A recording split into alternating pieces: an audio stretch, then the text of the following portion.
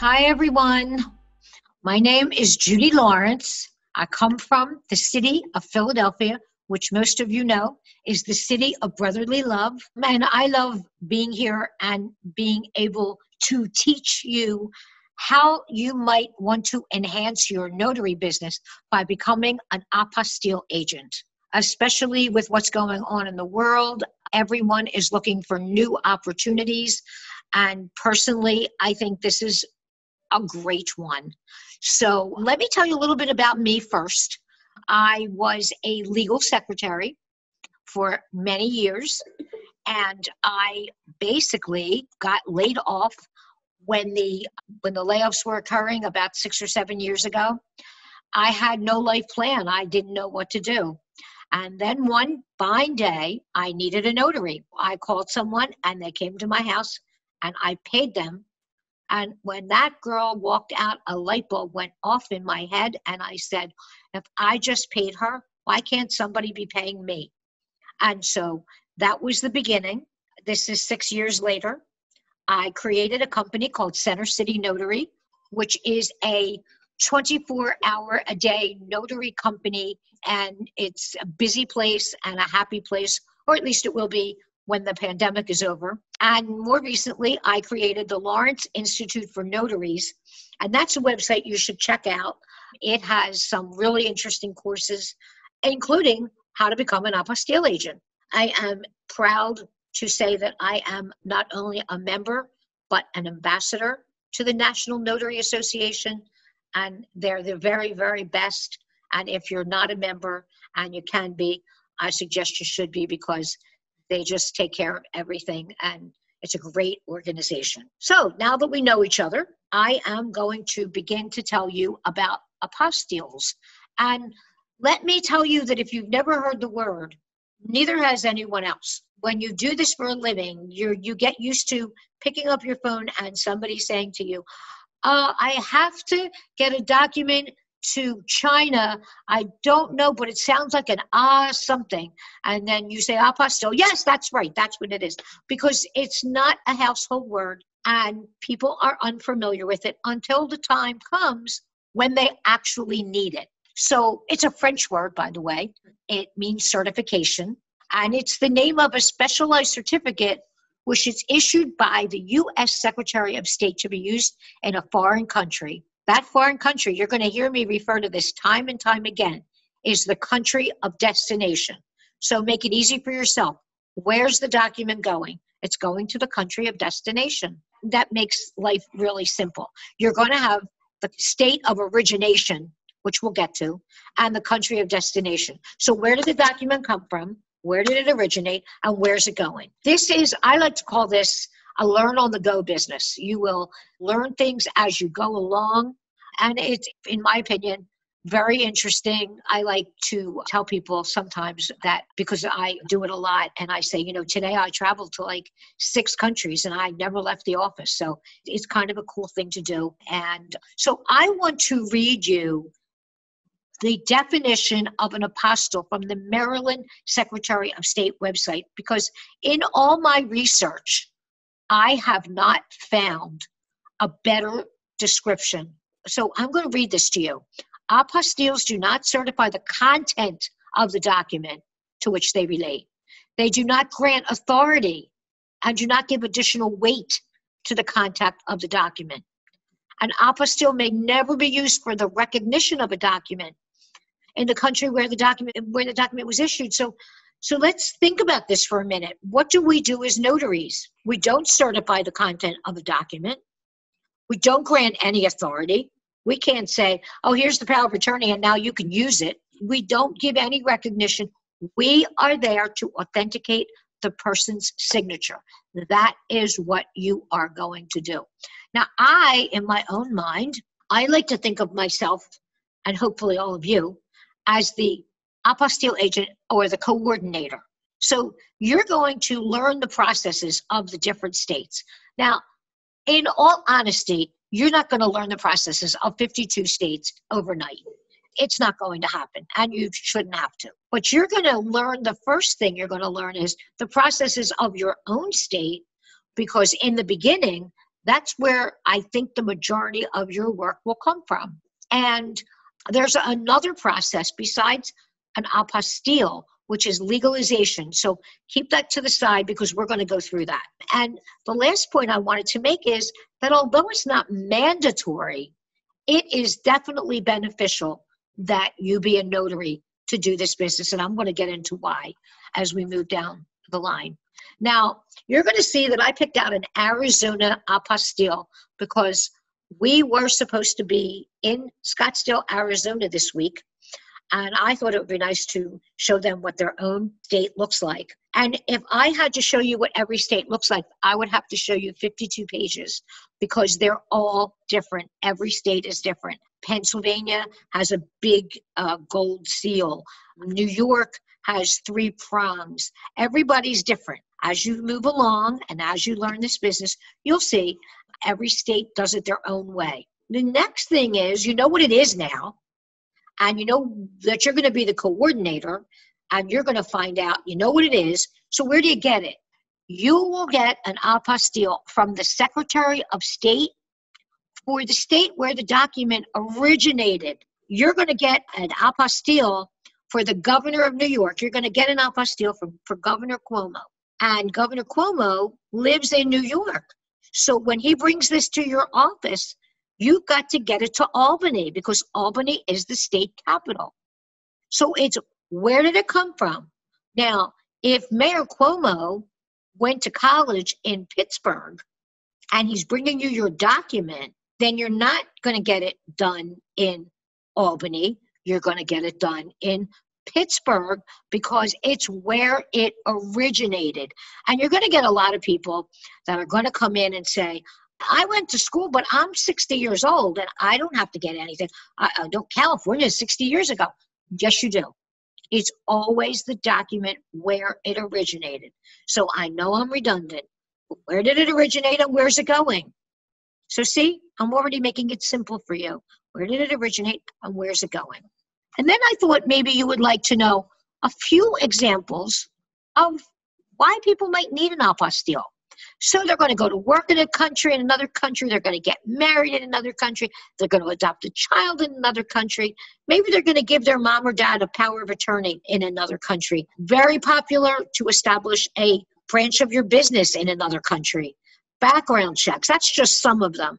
There are all kinds of things why people need to get their documents. So let me try to make this a little easy for you.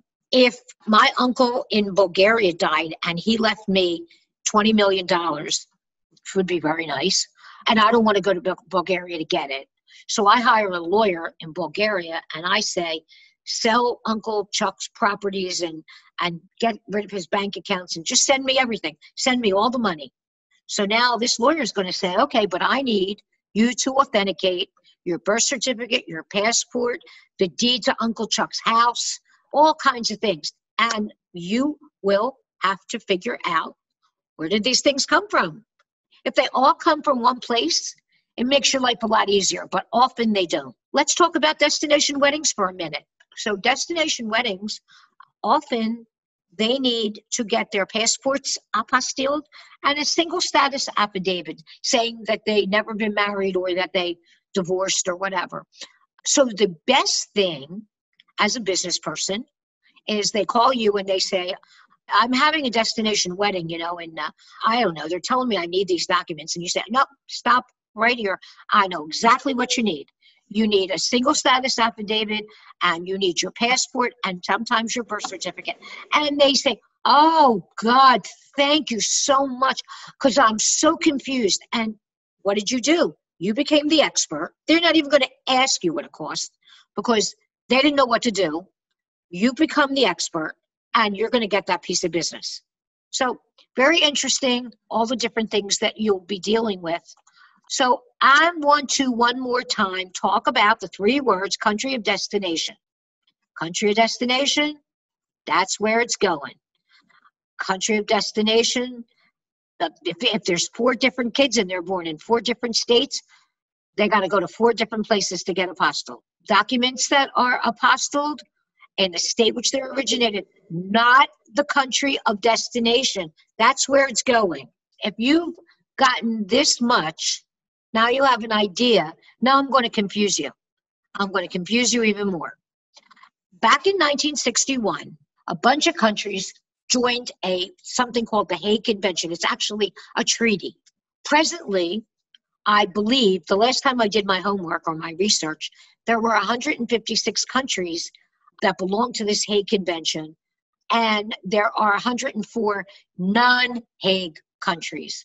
So what does that mean to you? Well, what it means to you is there are two different processes for Hague countries and non-Hague countries. Hague countries meaning they're countries where these things are going. So if they're going to China, they're going to get treated one way. If they're going to Israel, they're going to get treated another way.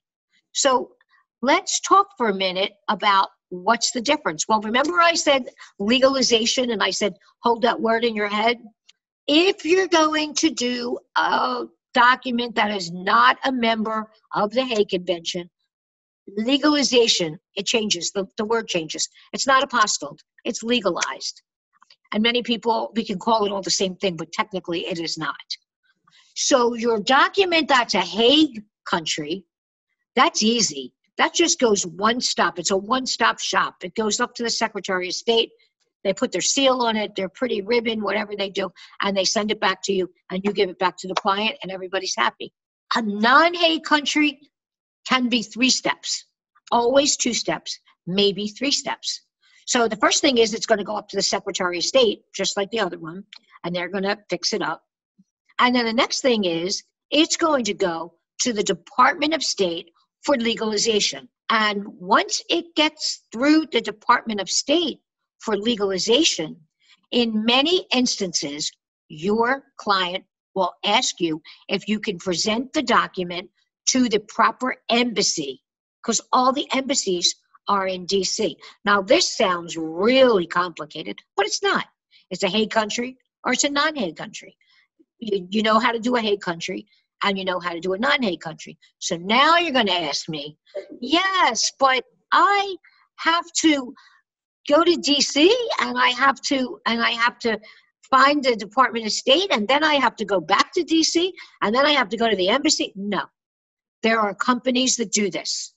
There are companies that handle all this for you. So you send this company a document and a fee for taking it over to the Department of State.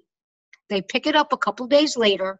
They move on to the embassy, and they know when the embassy is finished with it, they bring it back, and then they bring it back to you. It's very simple. And I want to tell you, yes, you pay them a fee, but it's the best fee you could pay. It is. It's the greatest, because they know what they're doing. They're experts. And they are the company that I use, which I will be, it's called U.S. Authentications, and I think they're wonderful. And they'll answer any questions that you have, and they'll work with you. You know, no one understands all this in the beginning. When I think back to some of the questions I asked, boy, they must have thought I was really dumb. But I wasn't. I just didn't know. So don't be afraid to ask. Mentors are around. I'm happy to talk to you. And I caution you, and don't hang a sign out and start doing some fancy advertising until you get the rhythm of this, because that's what it is. It's rhythm. And the last thing you want to do is advertise, put a sign up, have people coming. They're so excited. They're going to get their apostilles done. And then you don't yet know what to do with it. So work on it a little bit, study it. In my school, I have a wonderful course, and you can learn a lot from that course and learn on the go. That's what I say, learn on the go.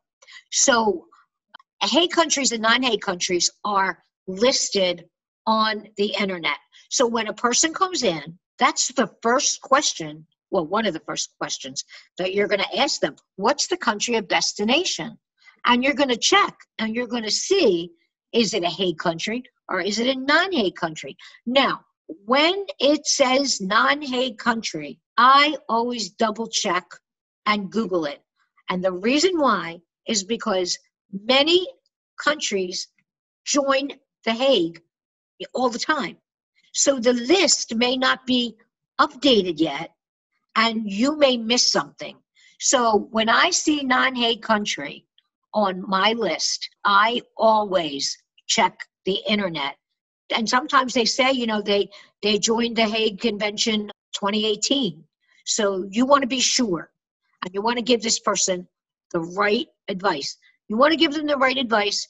Apostilles are not inexpensive. And sometimes the people that come to you don't understand English so well, and you want to work with them. And I have this little thing about business, and be happy to share it with you. And that is, I tell people, thank you for bringing me this document, and I will be happy to do it. But I don't just want this document. I want every document you are ever going to have for the rest of your life. And when you tell people that, they automatically know you're around for the long haul. You're not going anywhere. So they make a relationship with you.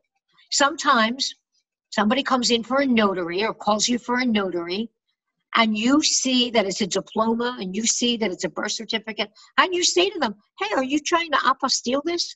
And they say, yeah.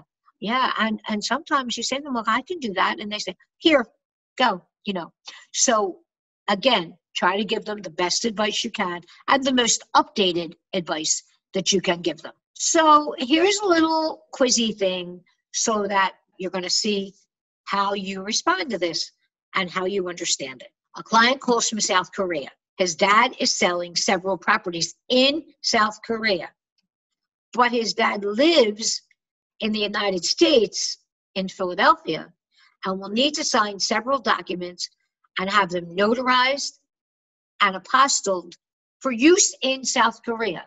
Can this be done? Now remember, Dad lives in Philadelphia, in the United States, in Philadelphia, and is going to sign those documents and have them notarized with me in Philadelphia. So that is going to make them originating documents in Philadelphia, and their destination is South Korea. So it's easy. Can that be done? Absolutely. Dad's going to sign in the U.S. where the document originated. So after you do this a little bit, you'll have it all in your head. Where to go, where to come from, where's it going, how am I going to get it there? Is it Hague or non-Hague? Those are the things you need to know. So apostilles are issued from the state the document originated. They must be signed and notarized in the U.S. We do not certify the content of the documents. They are strictly used abroad in a foreign country, and they're not going to be used within the United States. So when your phone rings and somebody says to you, I need an apostille for Texas, you're going to say, no apostilles in Texas, because apostilles are not used in the United States. So that's a good thing for you. And as I said to you earlier, you don't have to be a notary, but it doesn't make sense not to be a notary, because notaries, a good notary, knows the laws of the state, can you easily look at a document and see where it will require notarization. A good notary is probably going to be able to say that document doesn't look right to me. It doesn't look like a deed. It just doesn't. It's not formatted right. And a good notary will be aware of the requirements of the Secretary of State and easily communicate with other secretaries of state. So I would say that, yes, you should be a notary. Can you be an apostille agent in your own state? Absolutely. If you're a notary entrepreneur, this is a great way to diversify your business and add what could be a profitable income stream. Now, I didn't even know what an apostille was. I think I told you earlier. And it's 60% of my business. It was a good call to learn it and understand it. And financially, you're going to be able to set prices that are somewhat higher than a notary. So we're going to get into that. Next, we're going to talk about how do you get started? Well, you know than I know, the first thing you have to do is scope out the demographics of the business in your area and check out your competition. Is anybody else offering these services? I was cheap when I started, real cheap. And I didn't know what I was doing that well. I'll tell you how I raised my prices the first time. I raised my prices the first time when this wonderful man, whose name I don't remember, I just remember he was very good looking. And he picked up his apostilles, it was about 6:30, 7 o'clock at night. And he said, wow, he said, your service is really good. I don't think you charge enough. And when he walked out the door, I raised my prices. So sometimes you got to get a little confidence, you got to get a little confidence building. But you also have to consider your budget. Can you advertise? Can you get SEO on your computer so that when people Google apostille near me, they're going to find you? And most importantly, how are you going to get these documents to the Secretary of State? How far are you? Now, I know people in the business that live 2 minutes from the Secretary of State, so they just get in their car and run it over. But you take a person like me, I'm 3 hours away, 3.5 hours away. I had to find my way. I had to find a messenger. And so that is something that's very, very important. And if you're 6 hours away or 7 hours away, you can still do it because you can use an overnight courier service, but you can't promise them that you'll have it 1, 2, 3. So again, check out your competition. Very important to know who's doing what in your area. So I'm going to say to you something that probably has occurred to you. And that is, why would anybody want to start an apostille business when they can do it themselves? And let me tell you, let me make one thing clear. They can do it themselves. The internet tells them how to do it.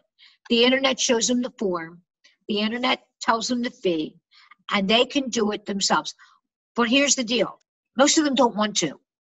Most of them, businessman or woman, a doctor, a lawyer, they do not want to be bothered with this. They do not want to be bothered with, forms and stuff like that. They're happy that you do it and tell them it'll be back on Friday and deliver it to them or have them pick it up. Yes, you will get some young people especially who say, oh, well, I can drive. I can take a day off from school. I can drive up. And you know what? A lot of times they come back later and they say, oh, my God, I got stuck up there the whole day. I didn't get home till 11 o'clock at night. And next time I'm going to listen to you. So sometimes you just have to let people do what they want to do. And if they realize, they'll come back to you anyway. But I tell them, add up the train cost or the gasoline cost, and you have to take a day off from work and all these things. I tell them in a nice way, if you let us do it, we'll have all the headaches. I think that I got a lot of business like that from being totally honest. And sometimes I just know I'm not going to talk them into it. They've made up their minds to go to Harrisburg, and I say, that's great and good luck. So if you're 3 minutes away from the Secretary of State, you could save money and do it yourself. But if you're not, there's two things.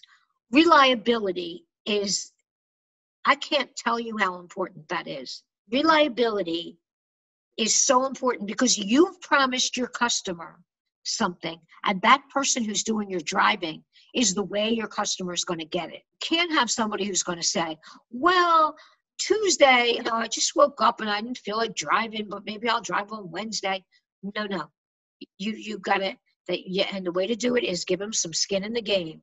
Make sure they know that they're going to get compensated for driving these things up there and making you money. Financially, you have to take into consideration all these things. Filing fees, messenger fees, notary fees, and yes, a profit for you. Because why would you be doing this if you didn't want to make some money? The filing fees are on the internet. Sometimes they're on the form. The messenger fees, your person's going to set for you. Notary fees, you have notary fees of what you charge people for notaries. Add that all up, add profit in for yourself. And I'm going to talk about pricing now. And I'm going to tell you something really interesting. You'll find this really interesting. If you go on the internet, for the most part, you will never see a price list. And you'll never see a price list because, in all honesty, half the time, the jobs are different. So you get this person that comes in on Monday morning, and this person says, I need this tomorrow night. I have to have it, and I'll pay for it, but I have to have it. Well, if they're going to pay for that, then you're going to charge them one thing.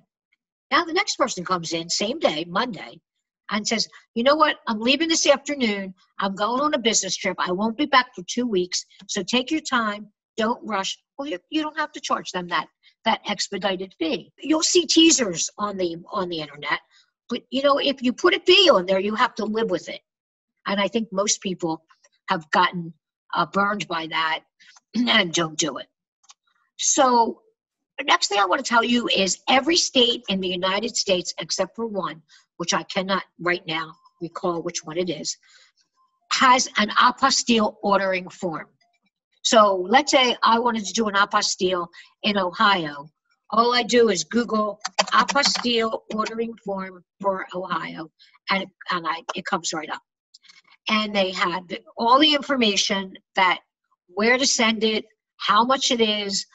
A lot of times they have like expedited fees and non-expedited fees and walk-in fees. Some of them are really good. You want to use their forms because they will reject your job if you do not. So trust me when I tell you, when I started, and I didn't know, so I don't have a problem saying this, I did cover letters because that's the way I grew up in a law firm. And I said, I'm in closing and yada, yada, yada. And they sent them back because that's not what they want. They want their order form. So I'm happy to share this link with anyone who wants it. And you want to make sure that you send that order form. And if you have any questions about it, usually there's a phone number on there and you can call them. So I want to talk about state guidelines for a minute because you have no idea how important that is to this business. Every state does it different. Pennsylvania, Philadelphia, Harrisburg does not accept Federal Express. They only accept UPS. So if I were to send them a Federal Express, it would probably take them a month and a year to ever get it back to me. You got to check these things very carefully because some of them, they'll throw it in a bin and you'll never see it again. And you don't want to do that. So you want to check. And I would focus on my own state first.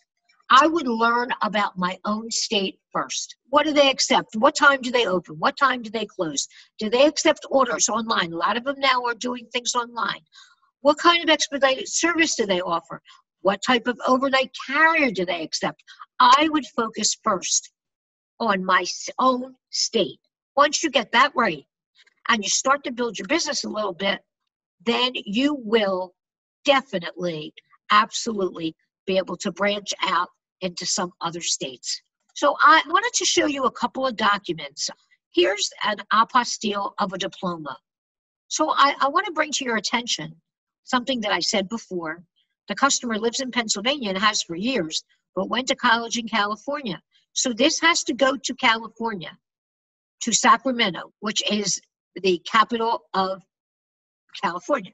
There are no exceptions to that rule, although your client will try to tell you that there are, but they're not. Birth certificate. What's different about a birth certificate is it's a federal document, and you never notarize a federal document. Never. That's a no.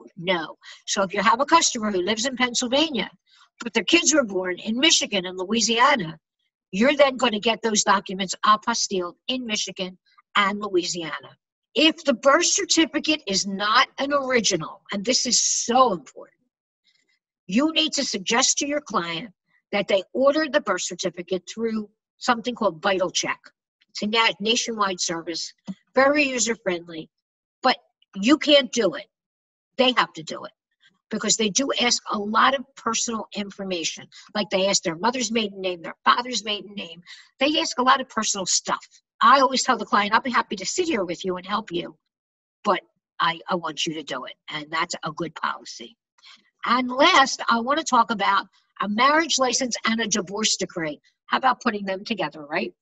They're easy, but they have one thing in common.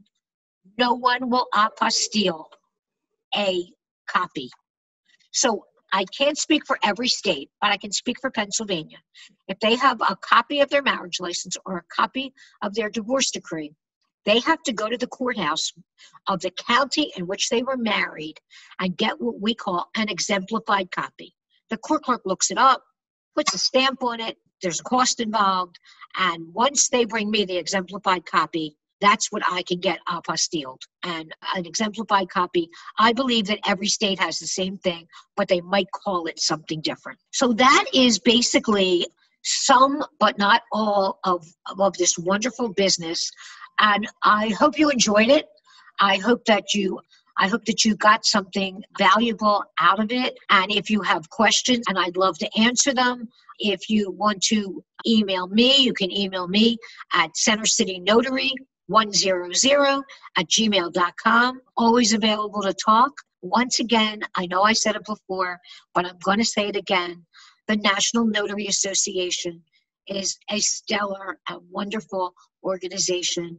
The people that you'll meet at the NNA are the same. I co-authored a book with a gentleman who I met through my association with the NNA. So if it fits into your life and fits into your budget, I would really recommend a membership in the NNA. I want to thank you for listening to me and hope that you really got something good out of today. So thanks and have a great day.